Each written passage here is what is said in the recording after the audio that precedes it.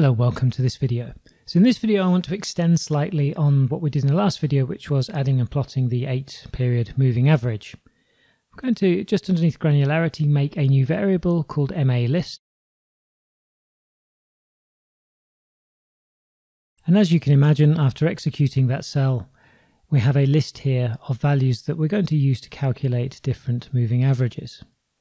So I'm just going to execute the other cells that we've had before to make sure everything is up to date and stop at this cell here.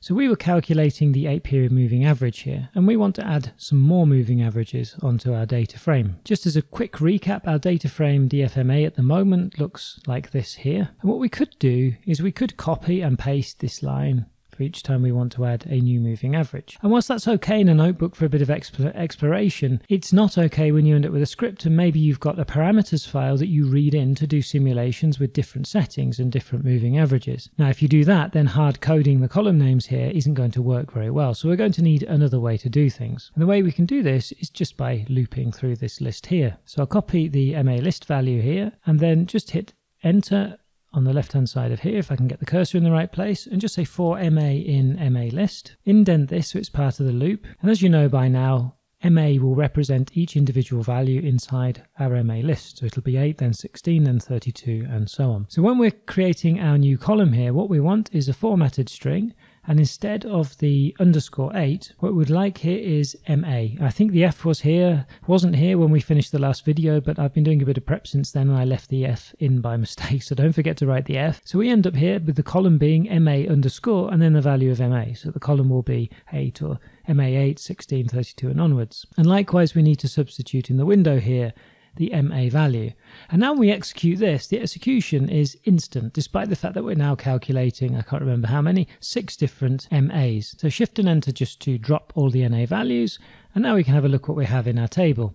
And now you can see that very, very quickly and with little effort, we actually have a load of moving average values on here. And this gives you a sort of glimpse into how easy it's going to be to actually test out combinations of different moving averages for, say, a crossover strategy or something like this. The last thing I'd like to do then is I'd like to plot all of these lines. So I'm going to execute this df plot. Let's take 200 candles, not just 100 candles. And now what we need to do is we need to change this add trace a little bit. And we're going to do exactly the same thing, funnily enough, as we did here. So let's copy this for MA and MA list. We'll indent the addition of the trace here. I'm going to take off the color in the line dict because we'll let Plotly just assign a random color to our lines.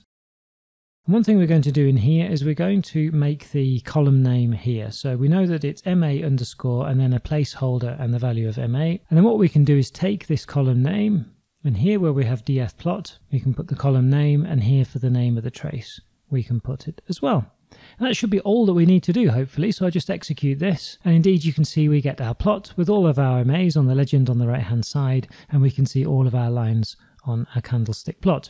With so many MAs, it's all a bit of a mess and confusing, but you get the idea now of just how easy it is to start adding more and more indicators and parameters into your data set. So short but sweet, this one. Hopefully it's made some sense and you're beginning to understand the direction we're going in. Thanks very, very much for watching. Comments or questions welcome as always, and see you in the next one.